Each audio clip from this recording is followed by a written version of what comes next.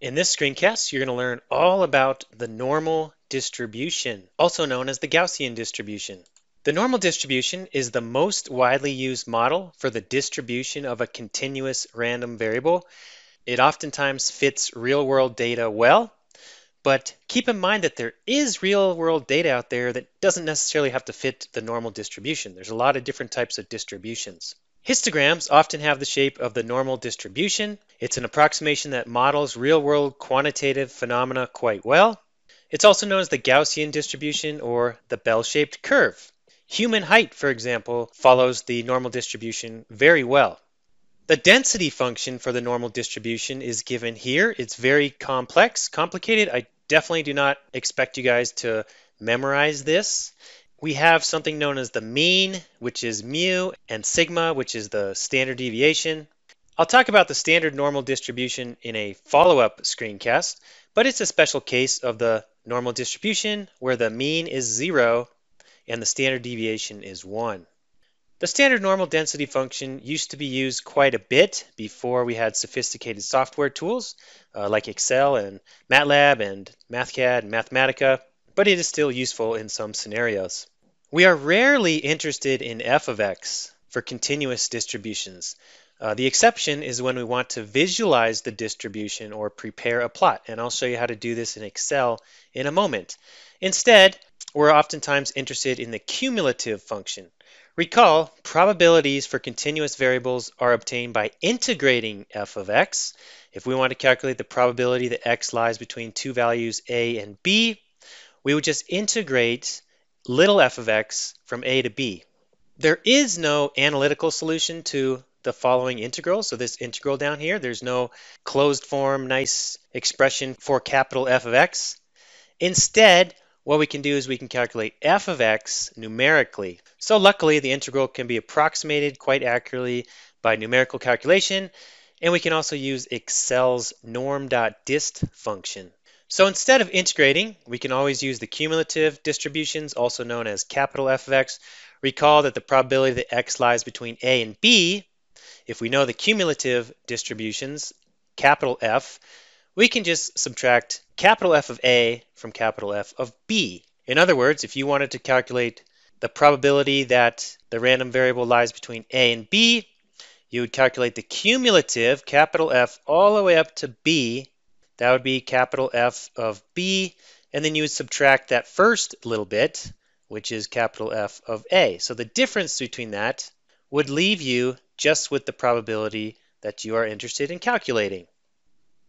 In fact, using the differences in cumulative distributions is the most common and easy way to determine probabilities related not only to the normal distribution, but all sorts of other continuous probability distributions. For the normal distribution, there's a norm.dist function in Excel, and it's very helpful for working with normally distributed random variables. If you don't have access to Excel on a day-to-day basis, you're going to have to standardize everything and convert it to the standard normal distribution and use tables in the back of your book. Let's go through an example. X is a normally distributed variable, mean equals 10, standard deviation equals 4.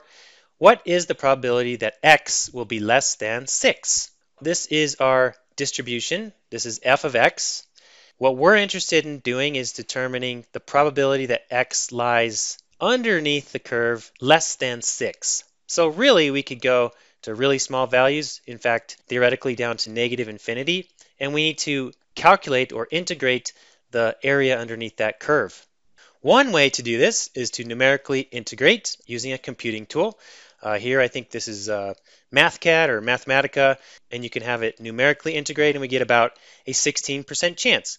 That means 16% of the distribution of the area lies less than 6. Another way to do this is to use Excel's norm.dist function. In a little bit, I'll show you some more examples of using this, but there's a cumulative form. You always want to use true as the last argument in the norm.dist function if you're trying to calculate cumulative distributions. The first argument is the x value, 6 in this case. Then you have your average of your distribution and then your standard deviation. So we had mu and sigma that have been named. And again, I'll show you how to do this in a minute. Let's work through a follow-up example. Same scenario, what is the probability that x lies between 8 and 16? So in other words, what we're trying to do is we're trying to calculate the area underneath this curve. Remember, if we're talking about a probability density function, the total area is 1, and so the integral of f of x dx between 8 and 16 here would be the probability that x lies between 8 and 16. Let's go ahead and do this in Excel.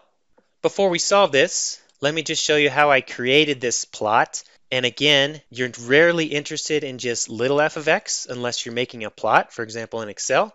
Here I've named mu cell B1, sigma cell B2, and I just typed in norm.dist of our x values here. I'm creating a bunch of x values between 0 and 20, mu, sigma, and false for non-cumulative. And then you can plot this in a nice line graph. So what we're trying to do is determine the probability that x lies between 8 and 16. A good way to do this, again, is to take the cumulative distribution up to 16. That would be that entire region. And then we're going to subtract out the region that's up to 8. So we're going to subtract out that. So this is f of 8. And the entire thing that I initially drew was f of 16. So if we take f of 16 minus f of 8, then that's going to be the solution. So that's exactly what we're going to do. We're going to take norm.dist of 16, comma mu, comma sigma, comma true, that's the cumulative up to 16, and we're going to subtract the same thing for up to 8. And when we do that, we end up with there's a 62.4% chance that x will lie between 8 and 16. So that's how we can calculate this probability with this shaded region. Let's go through another couple of probabilities because these are somewhat important. Part A, probability that x lies within 1 standard deviation of the mean. Oftentimes this is important to know. What about 2 standard deviations of the mean and 3 standard deviations of the mean? First, let's do this for 1 standard deviation from the mean. So I've got this big long formula. I'm taking f of mu plus sigma and subtracting capital F of mu minus sigma. And in that case, we get 68.2.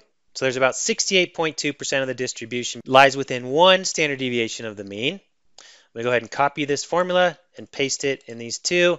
Let's look at 2 standard deviations, mu plus 2 times sigma, mu minus 2 times sigma. That means 95.5% of the distribution lies within 2 standard deviations of the mean.